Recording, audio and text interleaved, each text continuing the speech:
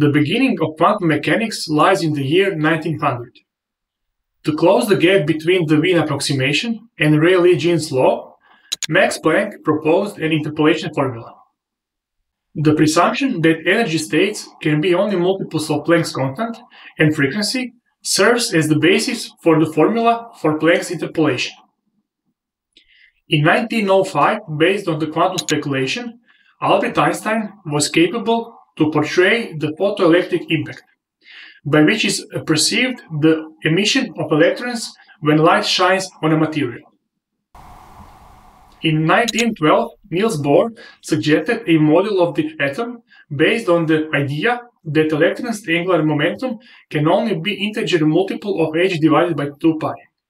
In 1925, Louis de Broglie suggested the wave properties of matter, and Werner Heisenberg created matrix mechanics.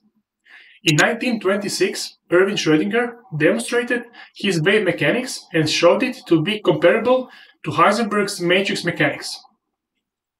Wolfgang Pauli came up with the formal theory of the electron spin in 1927. In 1932, John von Neumann made his first presentation of the modern form of quantum mechanics, which is based on the Hilbert space formalism.